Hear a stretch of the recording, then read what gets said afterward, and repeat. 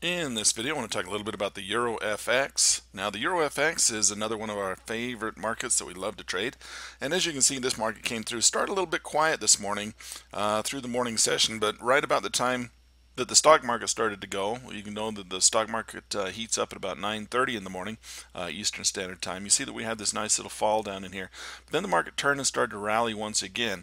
We may have missed this first rally right here. This might have been something that we missed. We were looking at this for a downside potential off of this trade. We might have missed this one.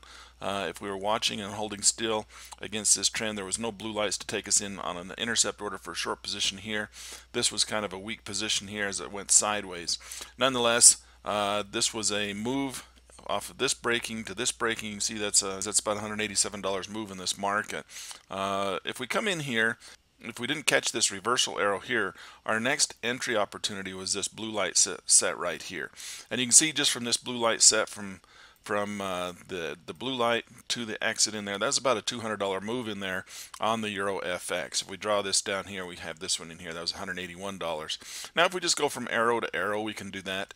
We'll just go from arrow to arrow to show you the arrow to arrow price. That was about a $418 move in there this morning off of the Euro FX. So I just want to bring your attention to the Euro FX and the Japanese yen this morning. Two very favorite markets right here first thing in the morning, very active after a holiday. Now we all know not to trade on holidays, not to trade on weekends. The very best time to trade is the day after a holiday. Everybody's excited to get in and the market has a tendency to make these nice trends. So no trading on holidays, but the day after a holiday is generally a pretty good day to trade. And that's just a quick wrap up of the Euro FX. The number one question I get when people watch my videos is they want to know what software platform I'm using and what indicators I'm using. First and foremost, if you come to our website, tradementors.com, you'll notice that we have a section here called Tools for Traders. If you click on Tools for Traders, the software tools in here are listed. And you can see the recommended trading tools. We have the live trading platforms that we use. These are from Track and Trade Live Futures, and Track and Trade Forex. If you click these more info buttons, you can find out more information about the platforms we're using. I also use a plug-in to the live futures version that is called the Bulls and Bears. That's the Bulls and Bears is what turns the price bars red, yellow, and green and gives me the Elliott wave blue light system.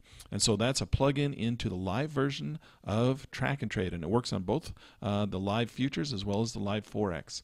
Now, some research tools that we love and that we have here listed as well are the Trade Miner tools. This is Trade Miner for stocks, futures, and Forex. This is one of the research tools that helps us identify the fundamental nature of markets.